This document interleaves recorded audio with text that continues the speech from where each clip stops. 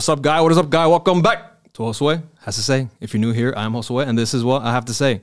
Before we begin this episode, please remember, smash that like button, comment that comment, and share this episode with a friend or two, as it does help the podcast grow. And if you ain't growing, you're rotting. Today's episode.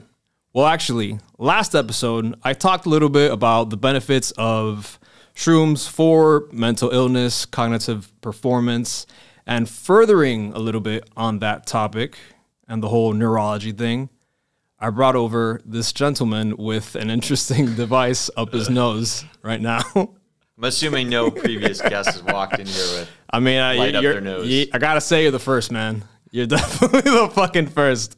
Love it. Thanks for coming on. Absolutely, man. Thanks for having me on. So, Toby Passman, right? Did I pronounce that correct? Toby Passman is the gentleman across from me at this moment with this interesting device. And you focus majorly on neuro connectivity, training the brain, becoming a better brain, basically. Yep, helping people build better brains through the use of applying cutting-edge neuroscience research.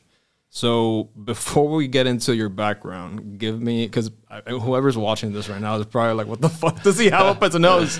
And for people that are listening to the podcast, it's this device that is connected to, what would we call that, I guess? The little... I don't know, little input device. I don't know what you would call it. Okay, input device, and then it has two kind of like white connectors. I don't even know what to call it. It's like plugs up your nose. Yes. And I see your nose lighting up red like Rudolph. Yes. So, so basically what's going on here, this is a technology called intranasal brain photobiomodulation.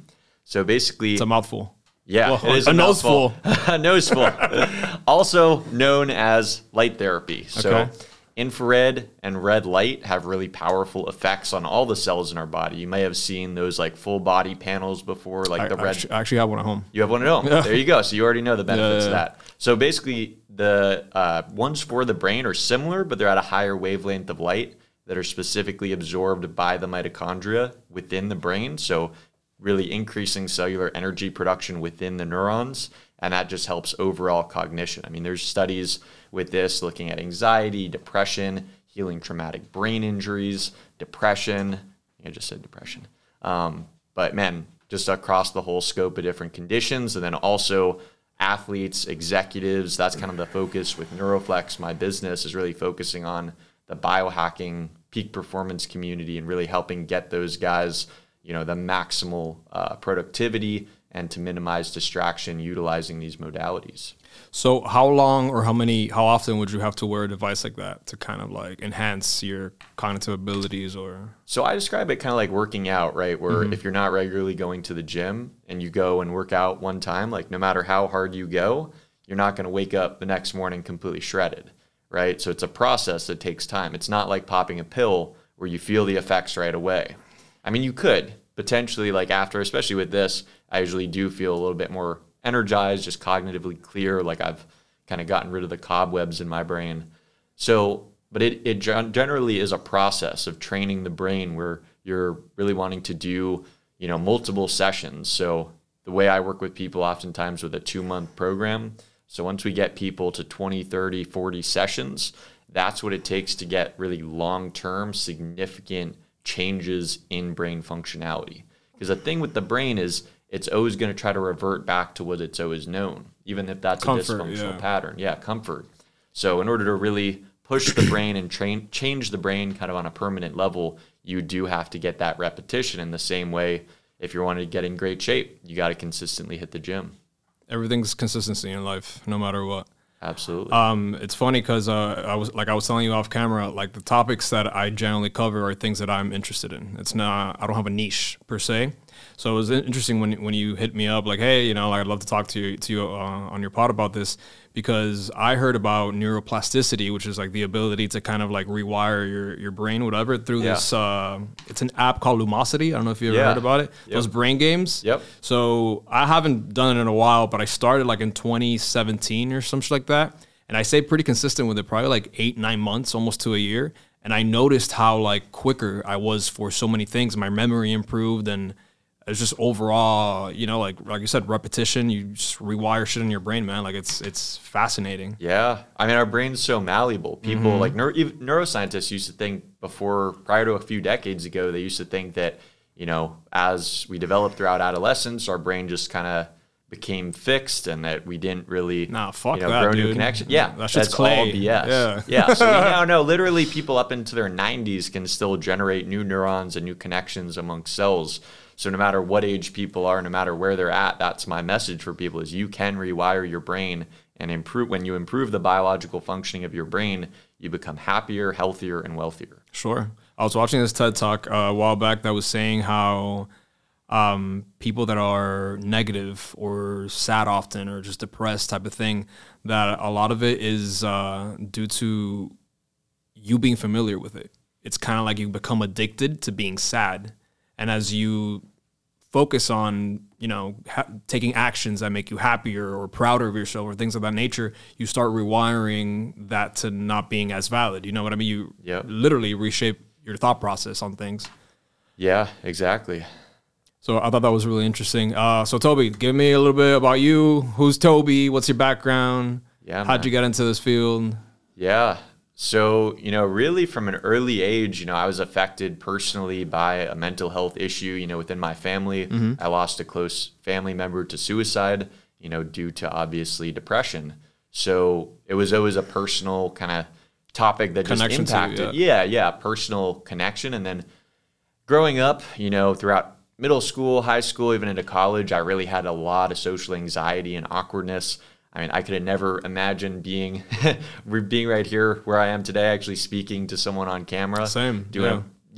So it was again, you know, like this personal thing where it was like I was on this quest to figure out like what was going on. Like I was starting to, you know, watch like the Bulletproof podcast, like Dave Asprey stuff, biohacking, and like learning. Super cool guy. Yeah, learning about how I could actually optimize my brain. So I started playing around with different stuff. Started working at a research lab at my university where we were basically learning how to measure and analyze people's brain waves. So the brain waves are the electrical rhythms that are really driving all of our thoughts, emotions, behaviors, and cognitive abilities. And we can actually measure that with this swim cap looking device called an EEG cap. So this is able to. Is that the way you're going to connect me to later today? We can. It's a little bit of a lengthy process, but if you're up for it, we definitely can. I might be. See what's going on in there. We're able to measure. I'm sure many of my followers are wondering what the fuck is going on up there. Right. Yeah. So we're able to measure like 19 different areas of your brain and see areas that are either underactive, overactive, or producing healthy amounts of activity. Areas like, you don't got to name all 19, but like what's we look at like the frontal lobes, the prefrontal cortex, the amygdala, the parietal lobes, occipital lobes. So all these different areas of the brain that have different functions. That's crazy. When you pair that together with someone's symptoms, if you're telling me, hey, Toby, I'm struggling with my focus and I'm forgetting people's names, that's going to point me to like start thinking about, okay, you might have frontal or possibly temporal lobe issues. And then with the brain map, we can really like confirm that.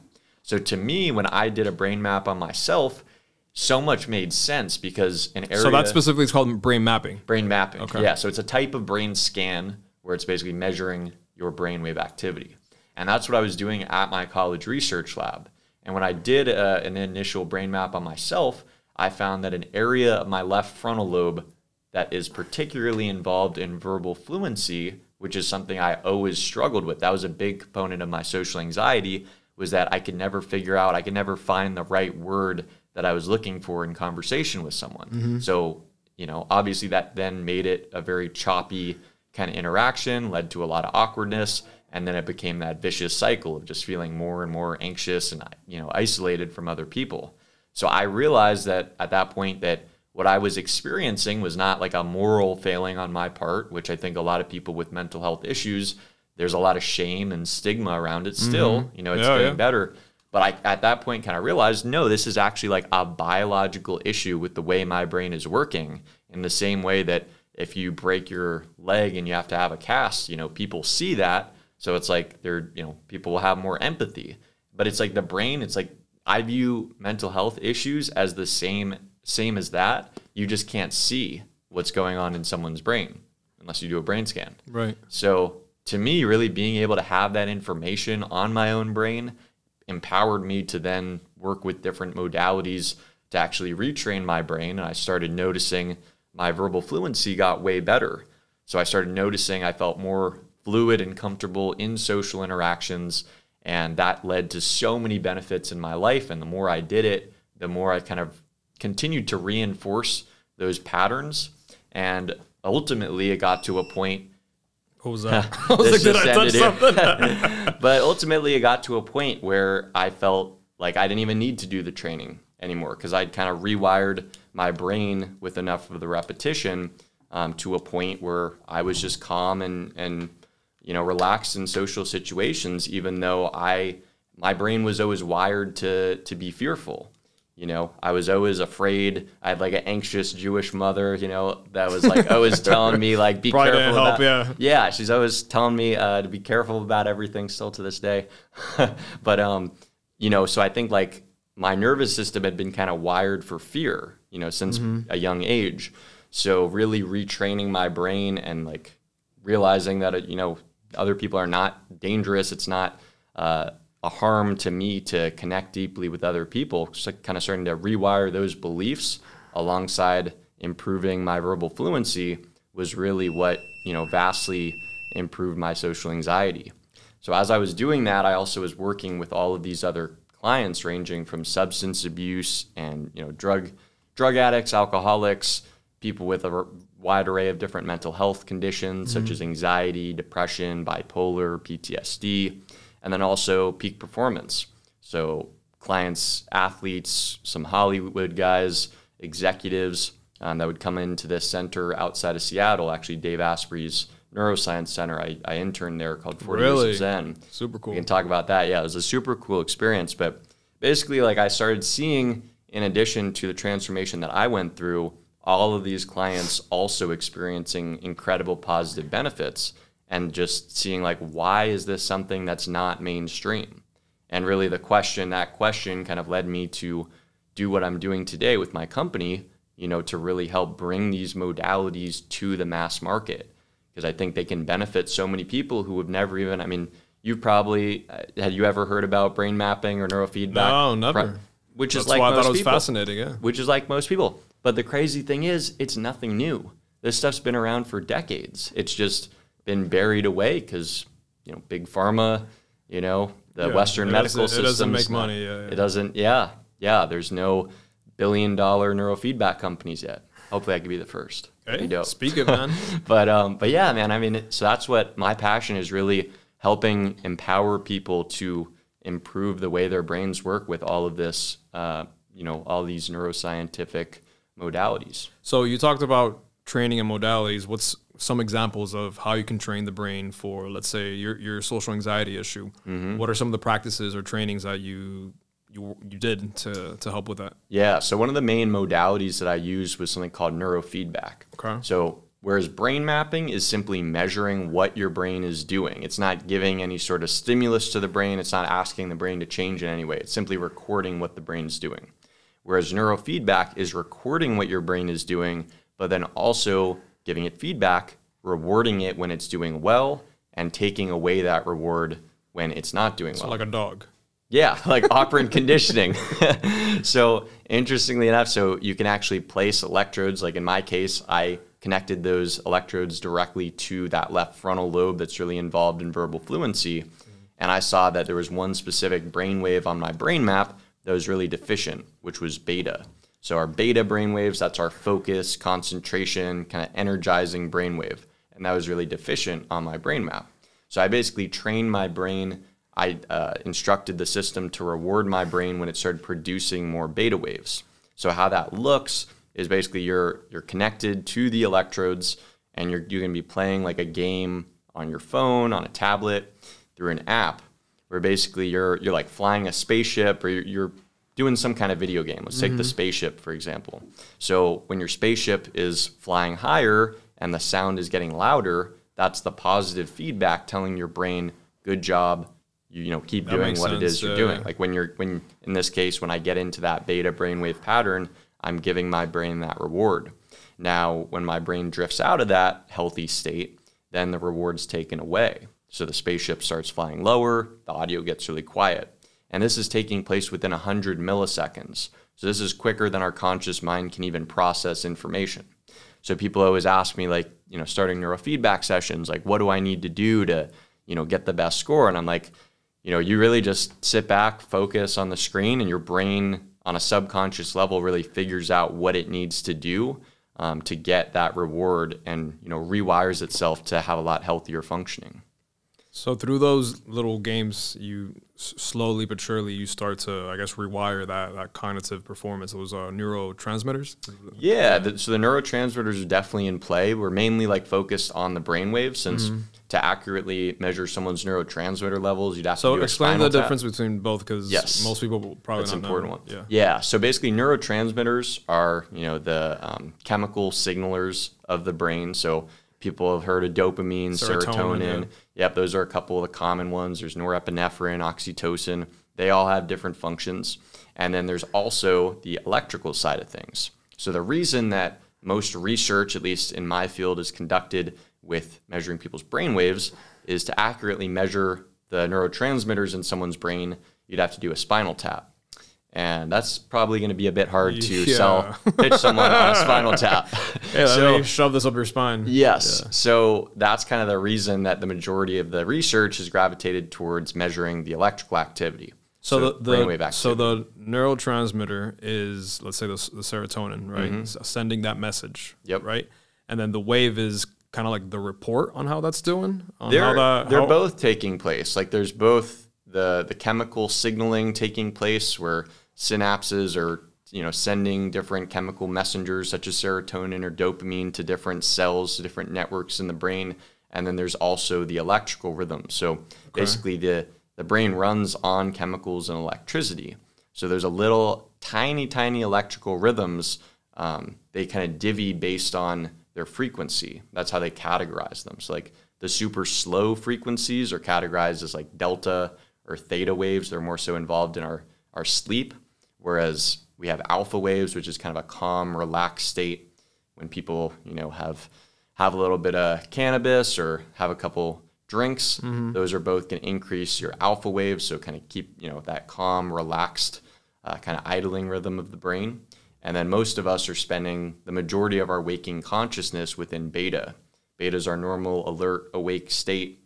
You know, we're interacting with the world, interacting with other people, sending emails, you know, doing all the day-to-day tasks. Most people spend the majority of the day in beta. And then lastly, gamma is the fastest of the brain waves. It's basically like it's driving neuroplasticity. So it helps new areas of the brain connect in different ways. So when you're learning something, maybe? When you're learning, exactly. So psychedelic experiences, psychedelics greatly increase gamma waves in the brain. They've found with a series of studies looking at long-term meditators, like Tibetan monks, people who've been meditating for hours a day for years on end. They did these same brain scans on them, looking at, okay, what is different about these people's brains versus a non-meditator? And they found they had greatly increased strength of their gamma waves.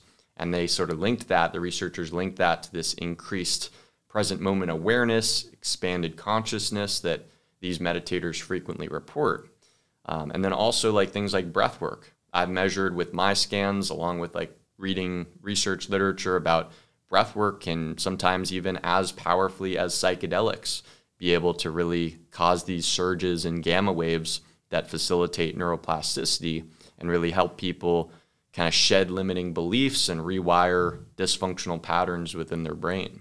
So all the different brain waves, they serve really important functions, but it's kind of like your, you know, if you get lab tests, you know, and you're looking at vitamins or hormones, there's issues. The levels, there's issues. There's a normative range. There's like an optimal range, right?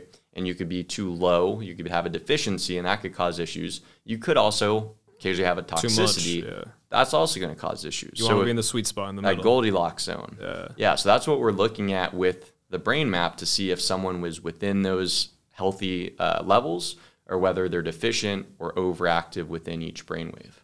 You mentioned gamma and delta and all that. You've obviously heard of binaural beats. For sure. What's your thought on that? They work. Yeah, they work. I don't know. I don't always know about like the ones on YouTube, whether they're actual. Yeah, I don't know how like, accurate legit, that is. If it's free, then you know you're probably not. Yeah. Right. But the technology itself is legit. Yeah. Andrew Huberman just reported about like the 40 hertz gamma binaural beats. So when you kind of pulse or have these oscillations going at 40 cycles per second, so the tone is kind of getting played 40 times per second. The brain entrains to a gamma rhythm because it's at that same 40 cycle per second rhythm. So you can actually improve people's focus as well as memory with these gamma binaural beats. But yeah, basically any of these different brainwave patterns you can entrain through the use of sound, through the use of light, through the use of neurofeedback, through the use of the electrodes. So there's a lot of different ways to skin a cat, I guess, for a lack of better analogy. That's fascinating, dude. Yeah, that's why you see some people like studying sometimes, and they'll put on, you know, the correct hertz, and then they're just there, you know, like if they were Adderalled up, but without the Adderall. Exactly. So talk to me a little bit about, you said your experience with Dave Asprey's facility. Yeah. How was that? It was cool. You know, it was my first job out of college. It was actually a funny story of how I actually started working there or got the opportunity to work there. I had, you know, like when you apply for like some contest, it was like a Facebook contest, right? And I entered in my email to win a couple tickets to the Bulletproof conference. This was back like 2015.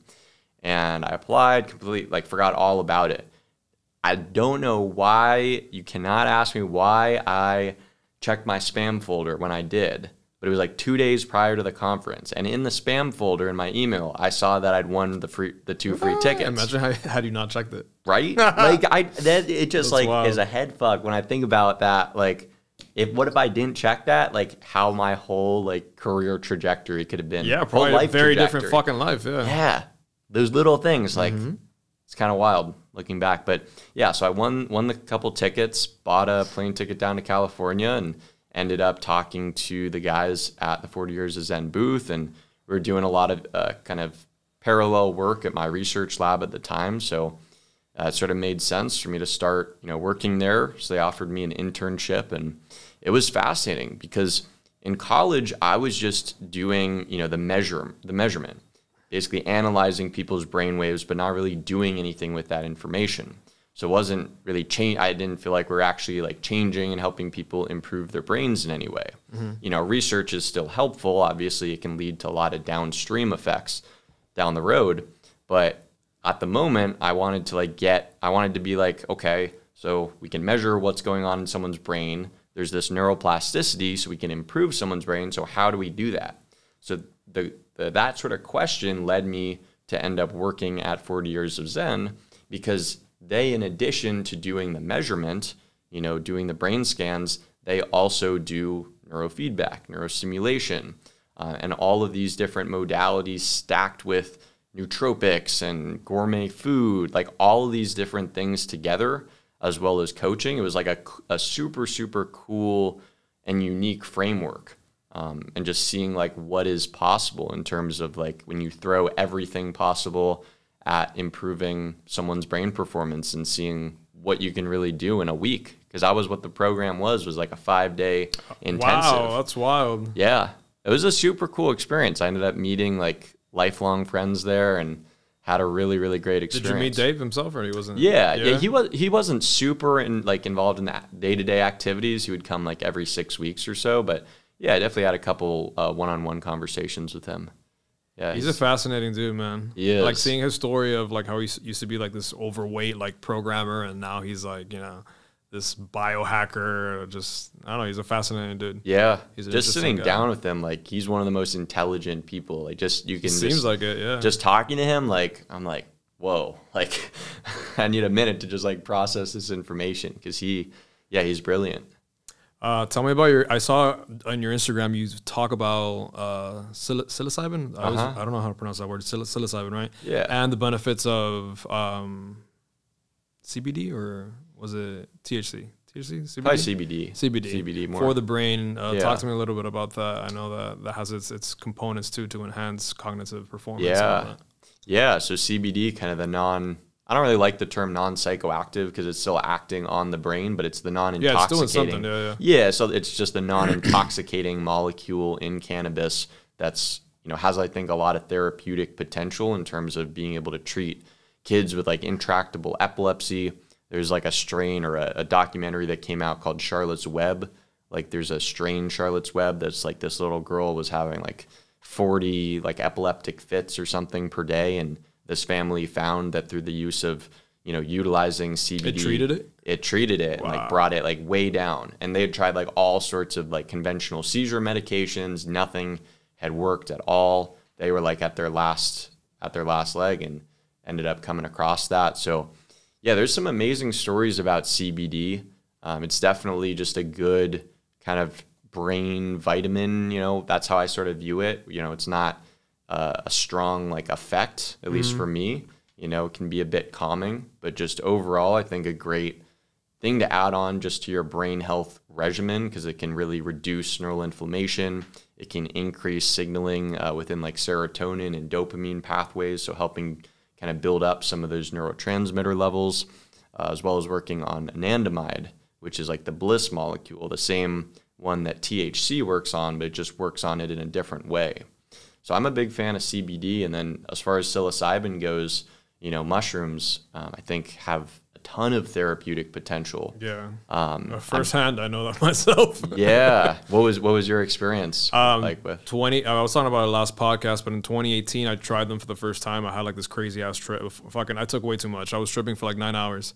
But the thing was, at that moment in time, I was 27, and I was probably like the shittiest couple of years of my life. So I was like not in a good headspace, and shit wasn't going right for me. And after that trip, man, like I was in heaven for like months, like 6 months. I was just like, my brain was like cleared up. Like I was just happy naturally for no reason. And due to that better mood and better state of mind, I managed to get my life, you know, together.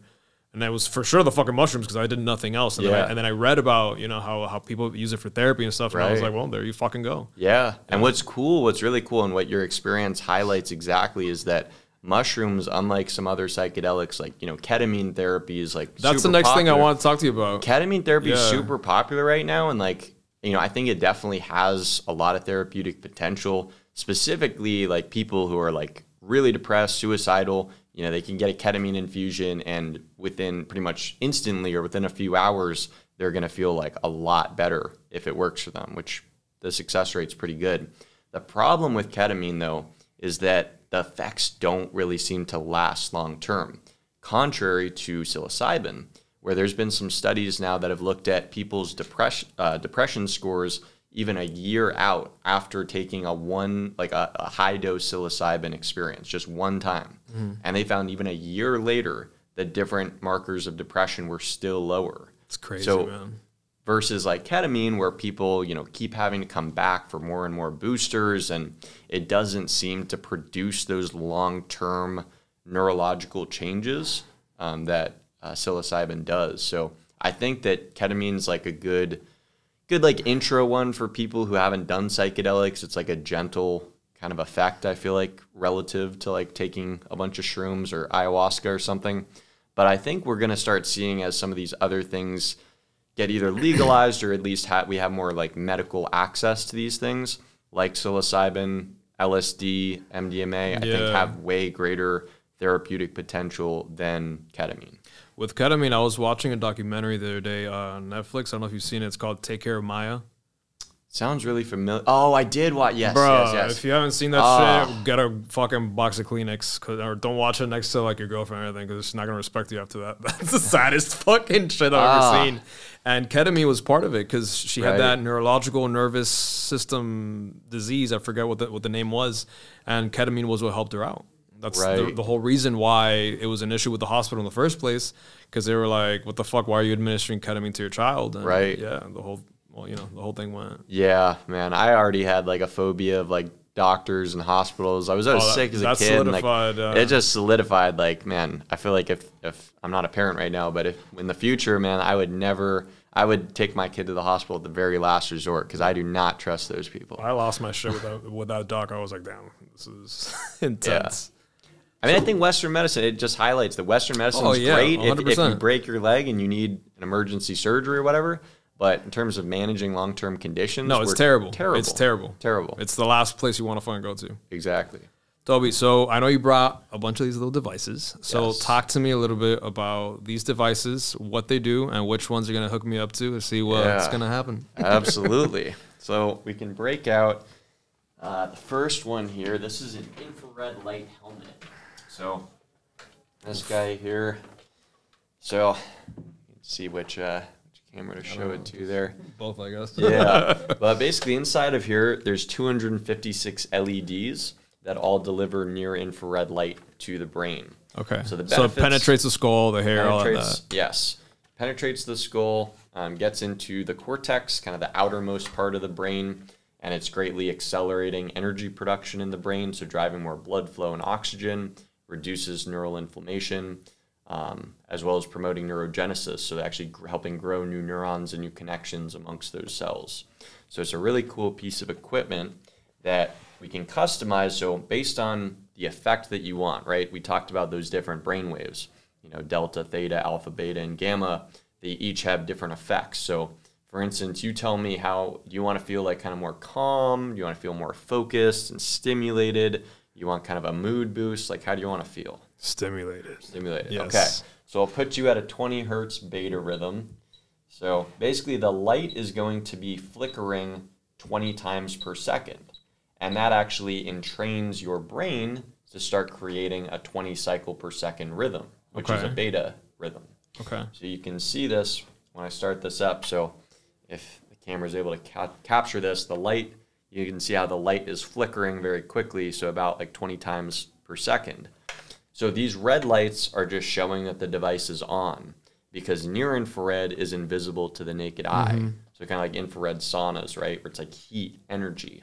And that's kind of what this is. You're going to feel your head start to get warm because it's the infrared is heat. So I'll give you like 10 minutes here. Since it's your first session, I'll just put you like 50% capacity. So let's do this. So for those with only audio, it's kind of like this white helmet that has a bunch of infrared and red light inside, right? Yeah, almost all infrared. Yeah, those red lights are just the test sensors, just to show you that it's on. Yeah, so at what point am I supposed to start feeling, I don't know, something or more stimulated or? You might feel it a few minutes in. Yeah. Do you feel like, in general, like, do you feel like pretty sensitive to like if you were to take like, I don't know, a medication or supplement or drug? Like, do you feel like you feel it? No, I was born in Miami, man. You know what? Okay, I'm cranking you up then. I'm cranking you up because I want to see if we can get you to feel something here. So I'll crank you up a little bit. If I don't make it, just make sure that someone changes my my at to what Josue had to say. Yeah. if I don't make it out of here. But yeah, man. So a few minutes in potentially. So sometimes people will tell me, that they feel just clearer, more energy, more focus, particularly what we have you on here. This frequency has been shown in research to maximize the blood flow benefits out of any frequency they've studied. So really good one. This would be great for like the morning when you wake up like all groggy and shit. You just slap the helmet on and that's what you do? Literally, I make myself a cup of espresso and put on the helmet. Yep, I swear to God, every single morning. I have one of these in my living room. That is hilarious. You imagine you see this guy out on his balcony, like with the helmet every morning. Somebody's looking at you like, what is this guy? He just walks around in his robe with coffee and a helmet on. Oh, but imagine while I'm driving and people see me with like the intranasal probe. No. Yep. That is wild. And people probably think I'm just, I don't even know. Hey, I am kind of crazy, but. I mean, aren't we all? Aren't we all? Aren't we fucking all? Yeah. I'm just like, I don't really care. May as well just do your thing, right? So how often you wear this every morning? Pretty much. Okay. Yeah. And you alter it depending on what you want the feedback to be from your brain, what response you want, if you want to be more chill or. Yeah. So I kind of like certain frequencies in general. My brain kind of runs on the slower side as a lot. Like I have ADHD, and a lot of people with ADD, they have an excess of like alpha and theta brain waves, the slower brain waves. So you're super creative and have a lot of different thoughts and ideas going through your head, but sometimes have issues just really like lasering in on one specific task. So I'll usually put myself on more stimulating brain waves just because that's kind of what my brain responds best to. Whereas other people who are more so on like the super anxious, OCD, insomnia kind of brain type, chill them out. they need to chill them out a little bit. I think I feel like something. Yeah? Yeah. What do you, like kind of a perception? Yeah.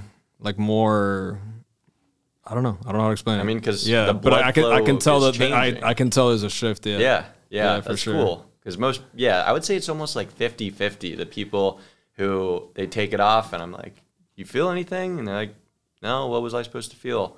But then like, it's like a perception, kind of like it's a shift. Like you feel it. I don't know. Yeah, it's almost like a microdose, right? Where yeah. That's a good way to put it. You're not tripping, but that's a good way to put it. Yeah, it's just that a little extra edge. So yeah, this is an awesome tool to start. So whenever we start sessions, when I work with clients, we start with utilizing some kind of infrared device, whether it's the intranasal, whether it's the helmet. I also have like a forehead band. So the light is really great at warming the brain up on a cellular level. So just as you would warm up your body, that's kind of how I view the light, as a great cellular warm up.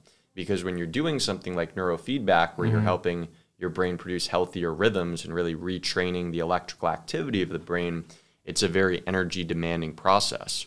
So it makes perfect sense to be able to give your brain the most amount of cellular energy with the infrared light prior to doing neurofeedback. And for a while, that was just theoretical. People in the field were doing it, but now there's actually some research that's come out to validate that neurofeedback actually will work better synergistically when you do the infrared light first. So this is a great precursor to the brain mapping.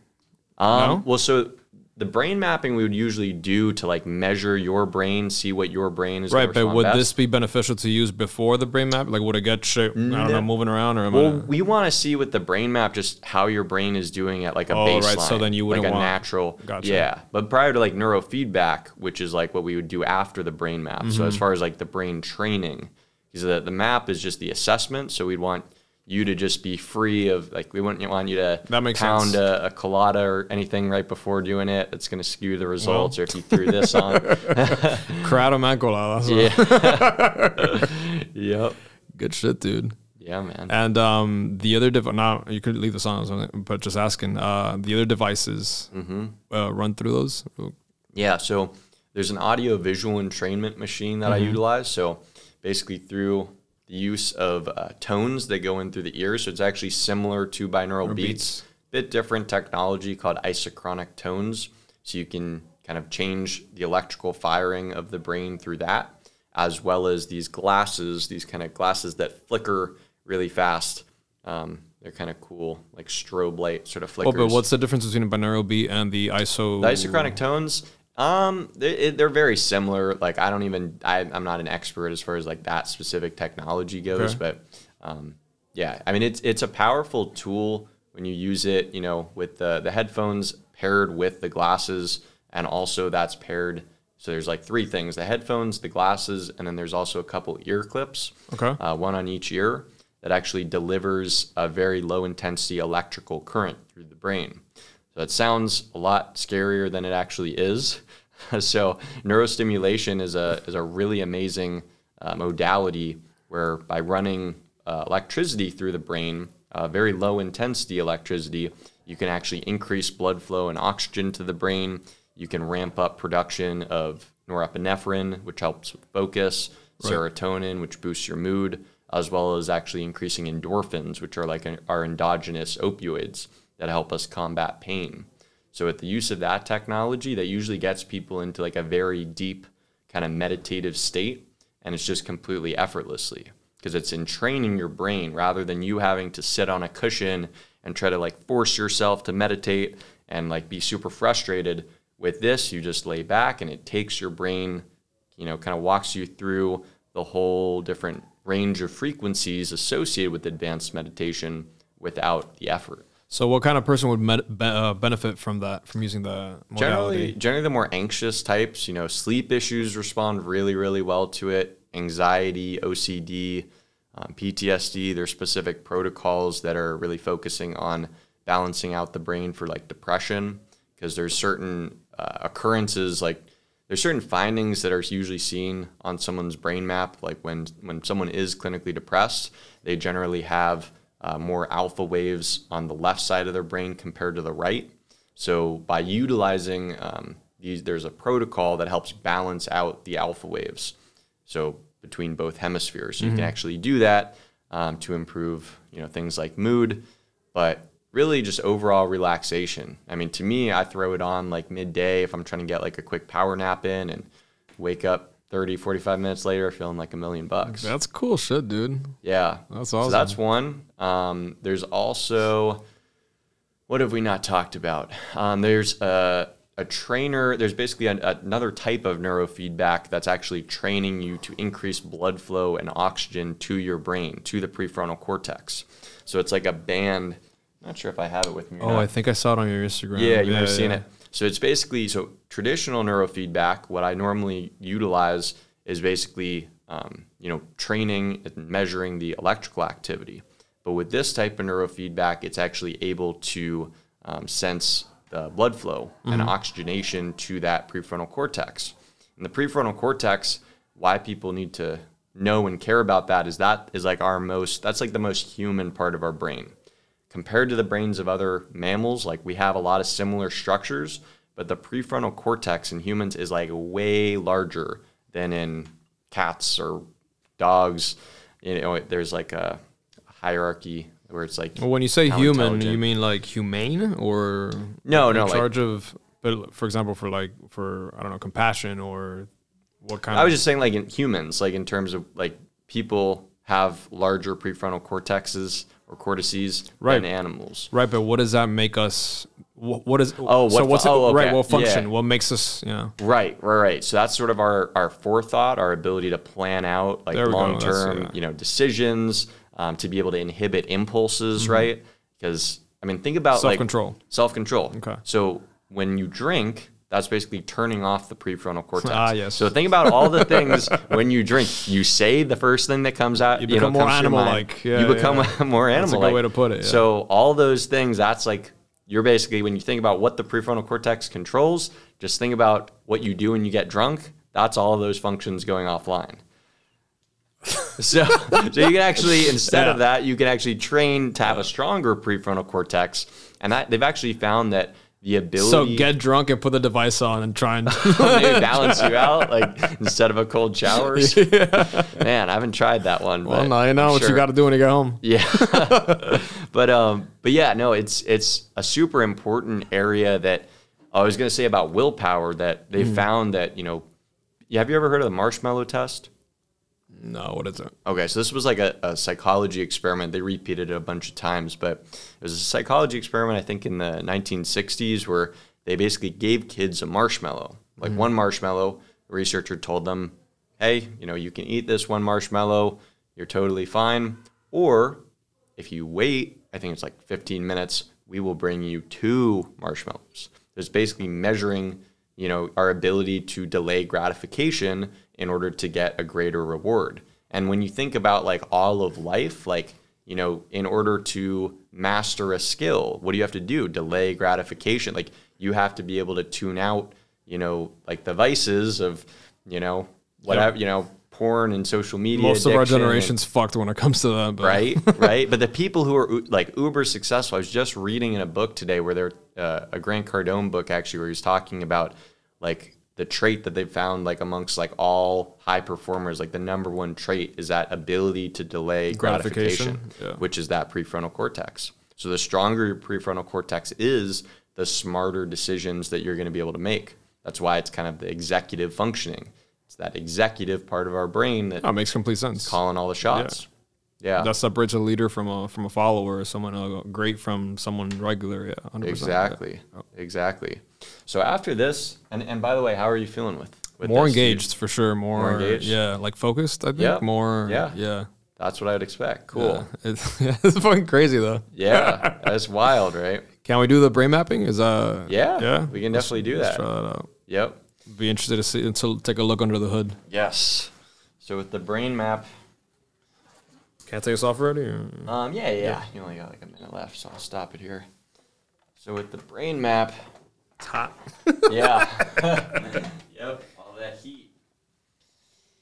You might want to have a little bit of water. They recommend just drinking a bit of water after the session. Same way after a workout, you want to drink a little bit of water. Does it dehydrate you? Yeah, it kind of is burning through the glucose stores within your brain, and yeah, it'd be a good idea just to replenish with some water.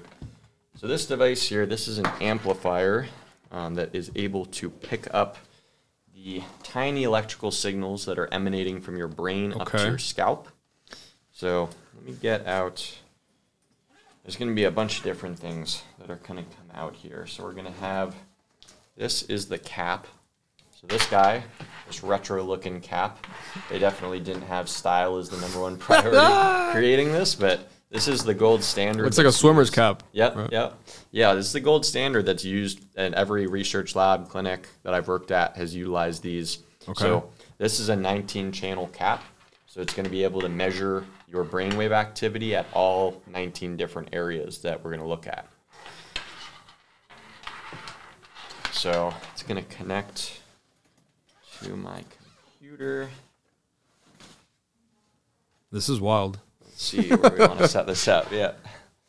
Actually, it'll be cool to like show the camera. Laughing back there. I could close my computer out. Once I get it going, I can like turn it around so we can like show the camera all the cool stuff that's gonna be on the screen.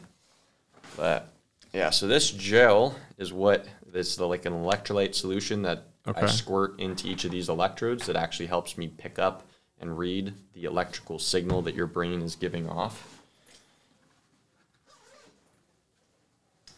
This is a little bit of skin prep gel, so this is going to go kind of in your hair. Just get any of the natural oils off of your skin and hair in order for us to get a nice, clean connection. Oh, we're going deep with this. Oh, we're going all in with this. Yes, sir. So for those just listening, we have the amplifier on the table, which I guess goes connected to the cap, right? Yes. And the cap just kind of looks like a swimmer's cap with a bunch of little... What do we call this? Yeah, those electrodes. Electrodes? Yeah. So I'm snapping that on my head, and then he's plugging it into the computer, and the computer's going to tell him what the signals are looking like in there. It's going to be, you know what, the brain map is, it can be oftentimes like a very like intimate experience where you actually get to like learn and understand like why you are the way you are. Nice. On a really core level. Well, I fuck with that, so. Yeah. All right, let's do it. Let's run it. All right, so. And last piece of equipment here. Something. He's going to turn that on. He's going to be like, how have you gotten this far in life? Like, I actually see it completely flat. There's like no activity. There's zero brain activity. You might be dead. I don't know. No. And lastly, this is a blunt tip needle. So I'm not actually injecting anything, even though I joke about that I'm injecting psychedelics. I was like, where's that going? Yeah. So this is just a blunt tip needle that's to insert the gel into each of these tiny little electrode sites. Gotcha. Just get an alcohol wipe. Well, I'm excited. This is more exciting than the helmet. Right. Yeah. Right. Yep. Okay. So I am gonna squirt a little bit of this gel on an alcohol pad. Then I'm gonna come over there. All right. Do I need to put my hair down, or just this works? Let me see where that knot is. Yeah, if you wouldn't mind putting your hair down, that would be helpful.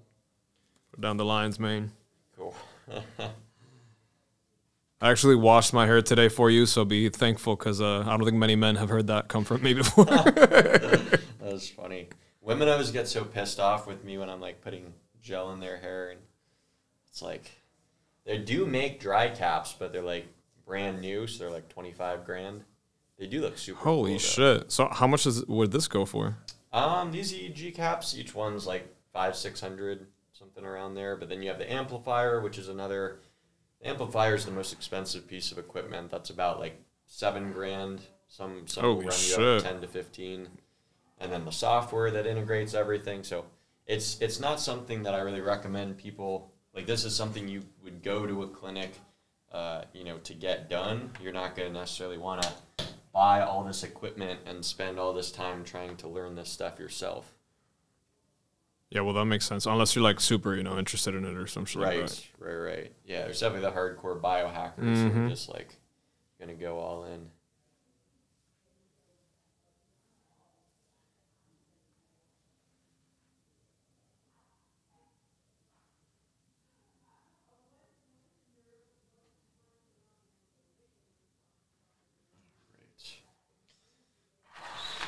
So for those listening, he just put that gel, I guess, on my hair. Yes. To not make to help the connectivity, right? Correct. Yeah. To actually be able to pick up those electrical signals. Just got a couple ear clips here. Or what's left of them anyway. all those years going to space in my early 20s probably didn't help. But that's the beauty of the brain. It can regenerate and heal that past damage so we can incur new damage. Attaboy. All right. So I'm going to have each of these ear clips on. So the outer part of your ear doesn't emit any electrical activity. So that's why these are just the references where they're compared to all the other sites across your head.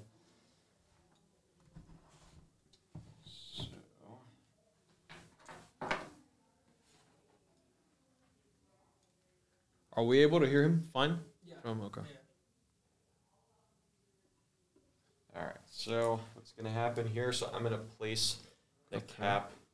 I'll have you hold these guys on your forehead right there. Okay. So the cap is coming on. The cap is coming on. All right. So you can release now. All right. The cap fits you perfectly.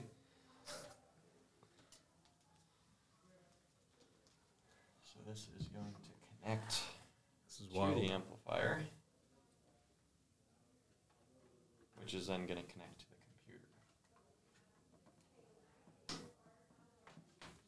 computer. So tell me, this is the kind of the point in which I would usually be talking to people as far as, kind of their mental health, their brain performance stuff. Like, tell me. How much time you got? Oh man, it's your show, so I guess as long as we need. No, I mean, to be honest, I joke around, but I think, in comparison to the people I see on day to day, I think I'm doing pretty well mentally. I can tell you that when I was younger, I was a lot more pessimistic, and I think I kind of trained myself to be more positive and optimistic on things. So I don't know if that You think the mushrooms factored into that? Prior to that, it was. The mushrooms probably helped, but prior to that, I was already on that journey, I guess you could say. Nice. Sometimes I'll have trouble focusing, but I think that's everybody. Maybe I don't know, man. I don't think I have ADD or anything like that. But you never fucking know. Right.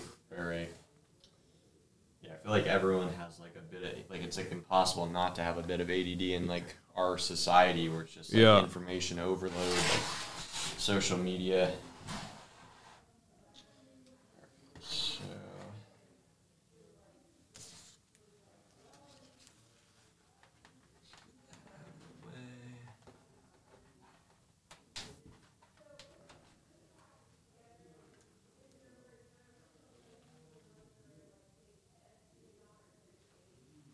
I'm going to start inserting the gel into each of these tiny little electrode sites and just wiggling it around a little bit. So I feel like kind of a cold paste going in. Yeah, I feel it. Yeah.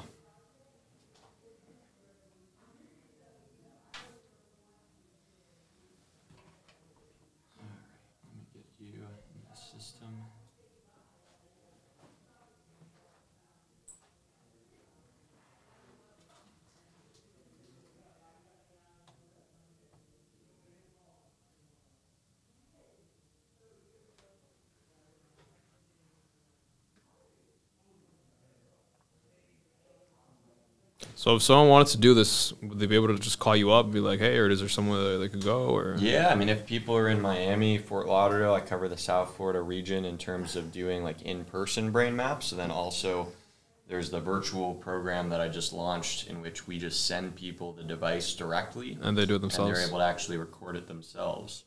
So it's not quite as comprehensive. It's why I always recommend people who are local in the area do an in-person in-person initial session, but then after that, you're fully able to go and train your brain on your own time.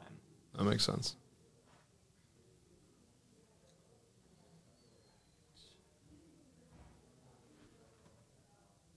What is your last name? Alvarez. I got a story here. I don't hope the...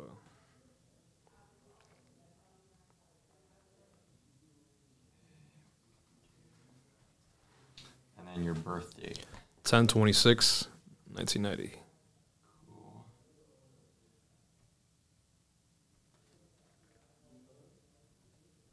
Cool. I'll definitely edit this out. Yeah.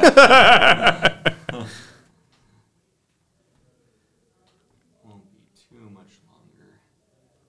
So we're doing some brain mapping for you guys at this moment in time with Toby, Neuroflex. Sure. We're going to see what's going on under the hood, why I am the way that I am. Never said I don't do anything for you guys. Brain mapping for you guys at this moment in time.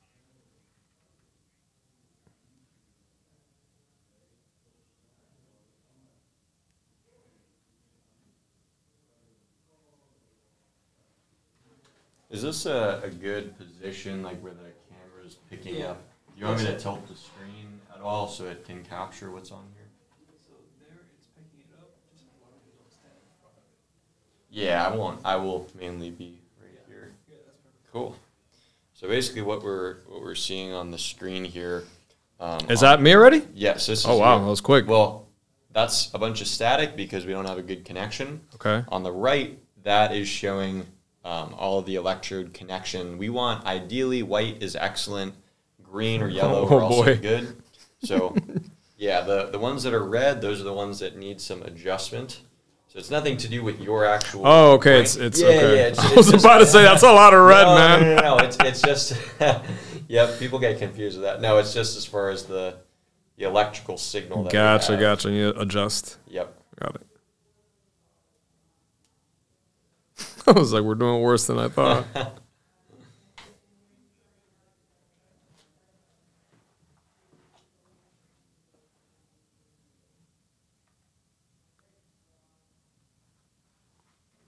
How about as far as like you feel like generally pretty positive mood? You were saying like pretty positive outlook. You were saying. Yeah, I mean everybody has their days, obviously, Sure. but yeah, for the most part, and I guess just because I compare it to like when I was younger, yeah, I can't complain too much. Good. I think. How about your sleep? Do you have any issues falling asleep, staying asleep? I sleep like a rock. Nice. Yeah, thank God that's never been an issue. Cool. So you'd say overall you're pretty happy with like your brain health at the moment. I think so. I mean, I could be a little sharper sometimes, a little more focused, stuff like that, but sometimes I'll procrastinate on shit a lot, which maybe that's something with the brain. I don't fucking know. But Definitely so. Yeah. Yeah, I mean, procrastinations oftentimes, and people with ADHD oftentimes have a lot of issues with procrastination because, they're able to focus on, what is super relevant and exciting and demanding attention. But if you know that something is due, you have 2 weeks to do something, a little more. then working on it's not going to be too, it's not going to give the brain that dopamine surge. So, yeah, sometimes people can really wait till the last minute to work on stuff because it gives you that sort of like surge of dopamine and adrenaline, working on something with a deadline. I don't know. Sounds about right. Yep. Yeah, you have that experience. I've always, when I was in high school, I used to wait last minute to like do all the projects and shit and be like, oh, I just work better under pressure. I tell myself clown. the same thing. Yep.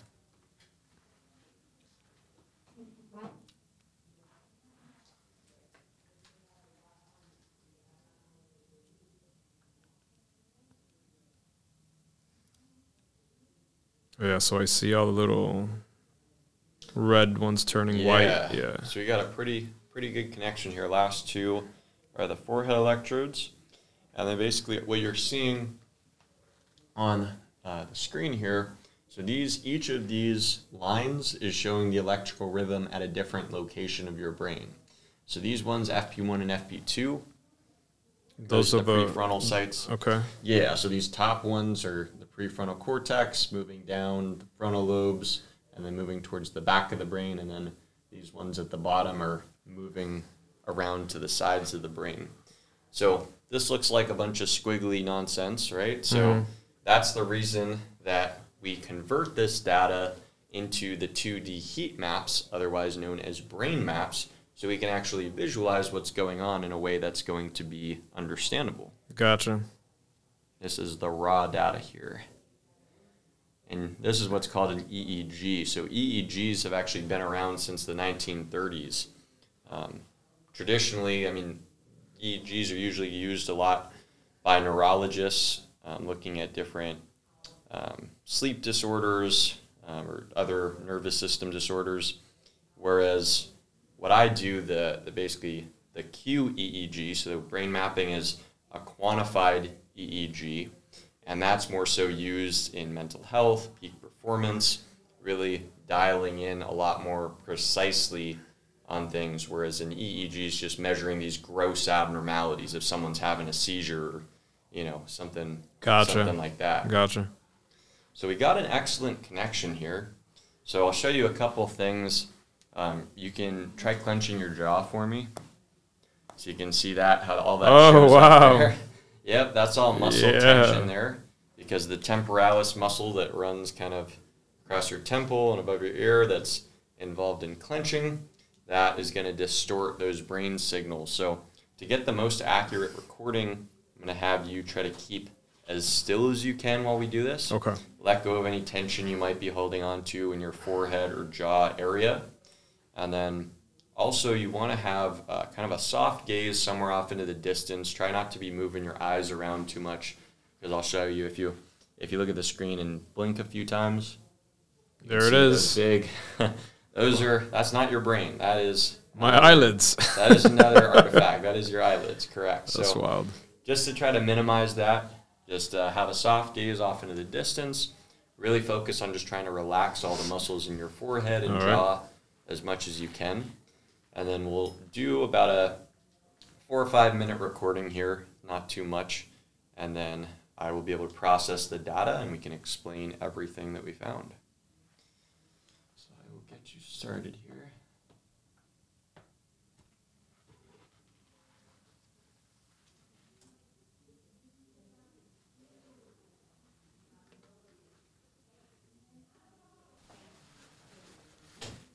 So I'm basically going through here and selecting the best bits of data that don't have any sort of muscle movement, eye movement, that are really good, clean brain data. Okay. And then that's going to get uploaded into the final report. How do you identify that with all those squiggly lines? Yeah, I mean, there's different things that I look for. So like when you see like a big kind of swaying like here, that's a big blink. So that's something easy just to avoid and edit out. Other times, like the muscle tension, if we start seeing a specific area, I can't really find too many examples of muscle tension on yours, because yours looks pretty good. So it's actually not too bad editing yours. You've given me a good report to work with. Well, I tried. Yeah, some people you'll see, like, usually the temporal channels. Because they tense up, maybe? Yeah, they're, like, clenching their jaw to some degree. People with, like, TMJ and stuff, like, always have kind of like a baseline kind of tension there. Gotcha.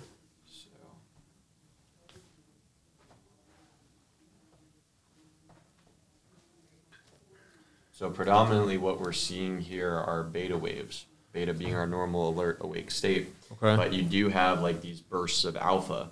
So whenever our brain kind of gets into a slower, kind of disengaged pattern, then we have these like higher amplitude, because these beta waves are very, very tiny here. The alpha waves are a lot higher in amplitude and less in terms of frequency. So for instance, this is, within a second.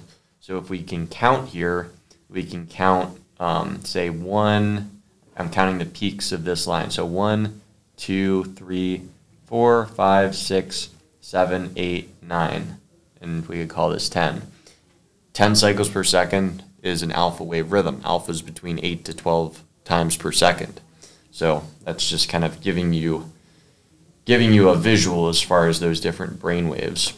So it went from beta to alpha during the time block. Exactly. Our brain's constantly oscillating between different brainwave patterns, but you'll see these like bursts of alpha when you have your eyes open. When you close your eyes, I'll just briefly show you what your brain looks like there. When you close your eyes, your brain, the predominant state is alpha. So then that's the same deal that occurs when we meditate or do breath work, just really slowing down our nervous system. We start producing a lot more alpha waves. But even just closing our eyes for a few seconds will usually do it.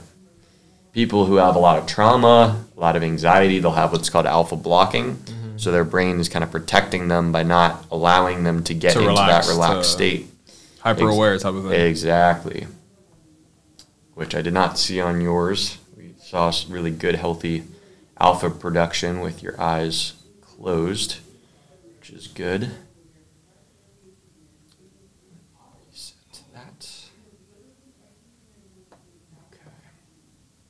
So this is the software here that is going to upload. So all of these are showing, this is delta, theta, alpha, beta, and gamma. Mm-hmm. So this, once I load your data in, it's going to show the heat map so we can see areas that are either too low or too high. So it'll populate, okay. Exactly. So that file should have just loaded. Pull this up.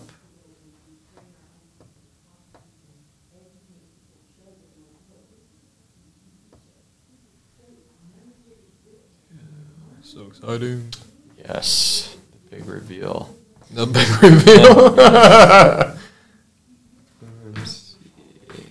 Last name was Alvarez. You got it. Okay. Perfect.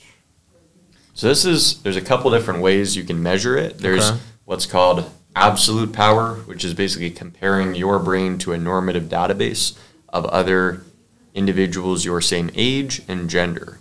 Then there's also a way to evaluate your brain, kind of comparing it to itself.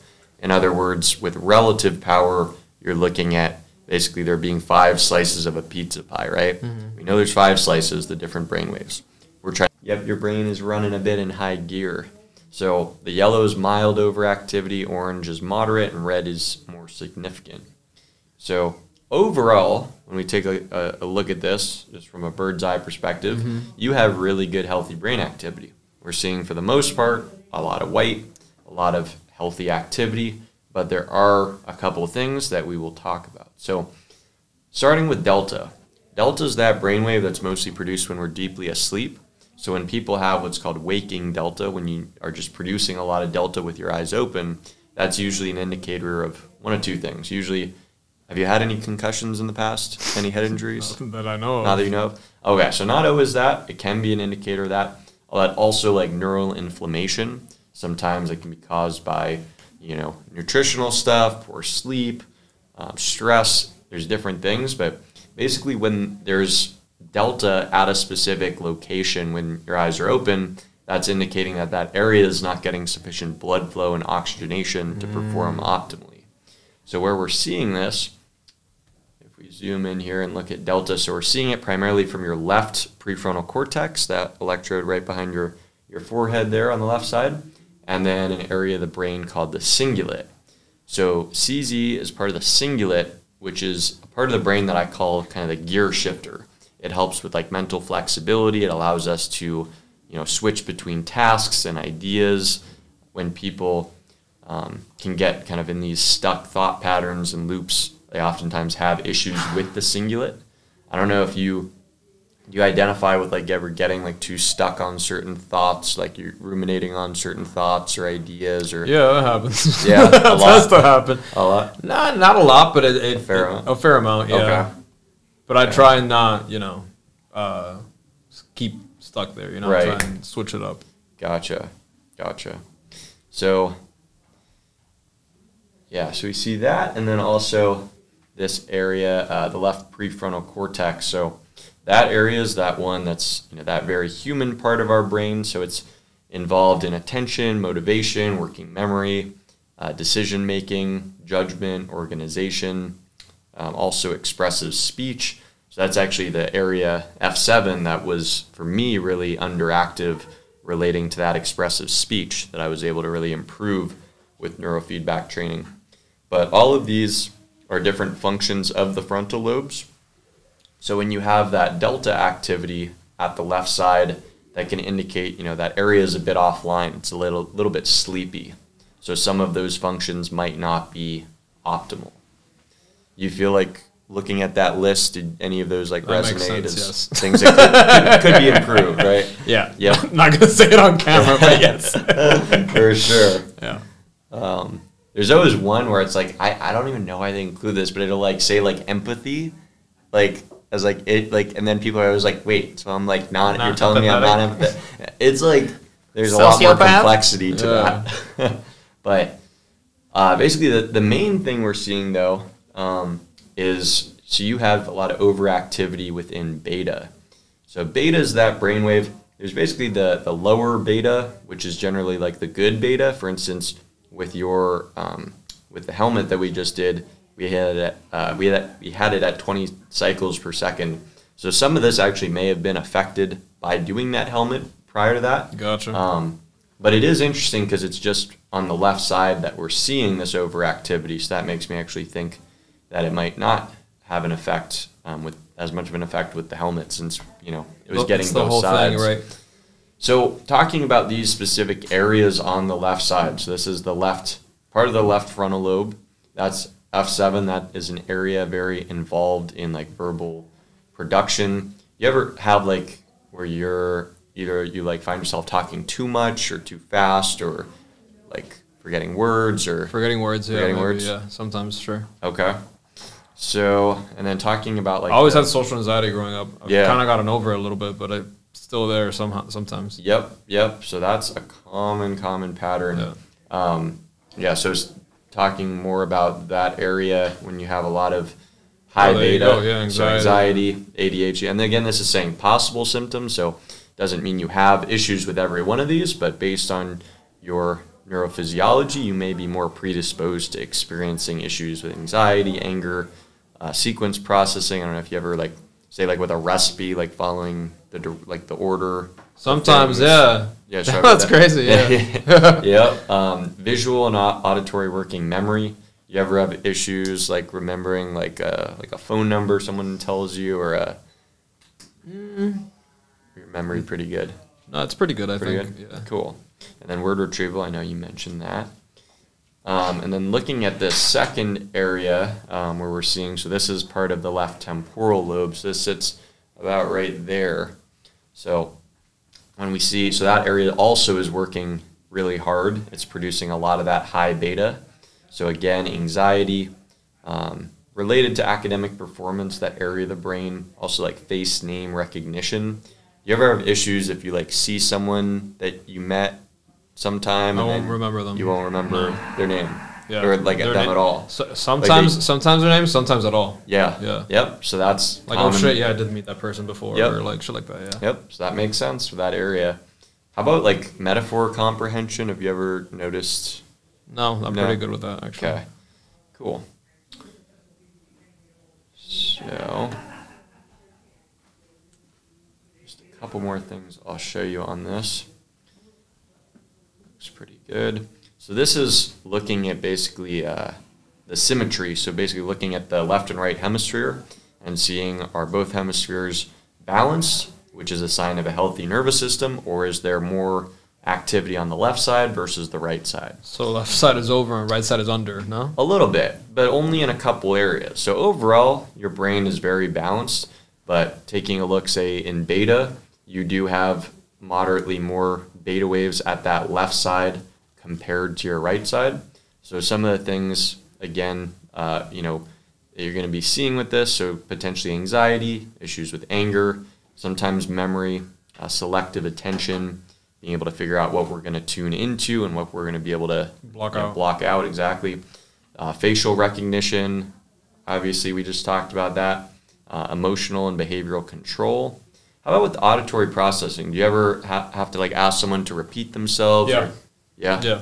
Okay. Often. Yeah. Say that one more time? Yep. Yeah. Yep. So it seems like it correlates pretty closely. Yeah. It's crazy. Things. Yeah. Yeah. So let's let's take a look. Lastly, I'll show you. So this is the connectivity, so how different areas of the brain are communicating with one another. So on the left side is showing any hyperconnectivity, which is basically like too much crosstalk amongst different networks in the brain. So there isn't any. There isn't any. So that looks great. As far as the underconnectivity, though, we see almost all Brain of it. dead. We see how it's all emanating from that left prefrontal cortex.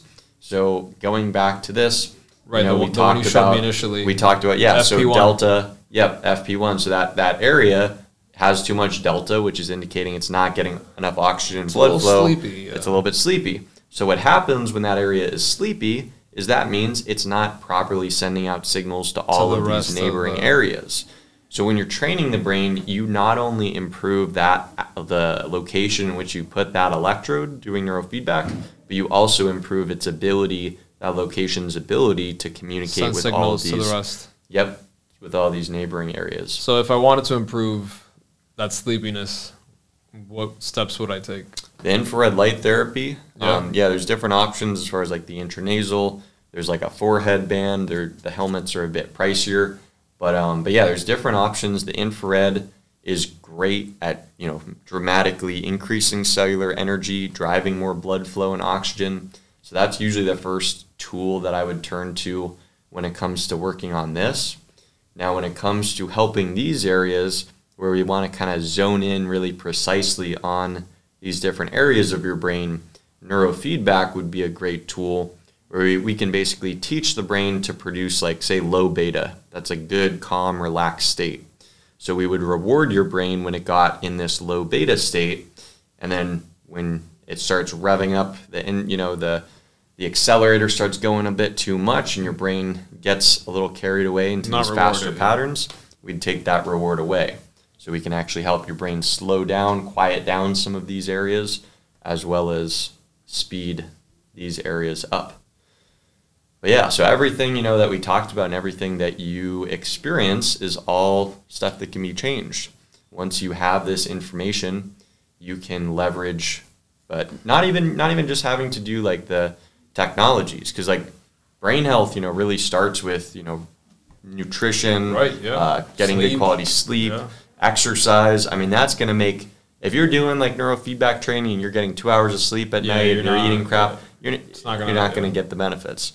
So, you know, always in terms of like, I'll send you an email, you know, within the next few days, like a report that I would send out to my clients with different recommendations. So covering nutrition, supplements, lifestyle interventions. I'm a big fan of things like morning sunlight exposure, blocking blue light at night. Sun your balls. Yeah, dude, literally dramatically increases to sun. I was literally at a conference. I was on a... You see, Angel? Sun your balls. Literally, it works. I was literally on a conference panel a few weeks ago, and like that topic somehow came up, like where I like brought that up because we were talking about the benefits of sunlight. Yeah, bro, I've been talking about that shit for a while. Man. It's true. It's true. So, yeah, man, I'll send you a report, but yeah, we can definitely train your brain. Yeah, this is great. Yeah, I'm definitely going to try and work on that frontal lobe. Yep. Yeah, the neurofeedback would be, I think, really helpful for you. I'll show you. Lastly, I know we got to wrap up. Actually, I may not have brought it with me. I'll show you, I'll send you like a video of what it looks like. It's like this kind of headband that connects with an electrode, so you can like place it at specific areas to work on. Okay. But you're able to do the training just like through an app that it connects to, and then send me the info. Yeah, most definitely. Thank you, brother. Of course, man. Great. If anybody wants to reach out to you to have the same. Oh, oops. Sorry.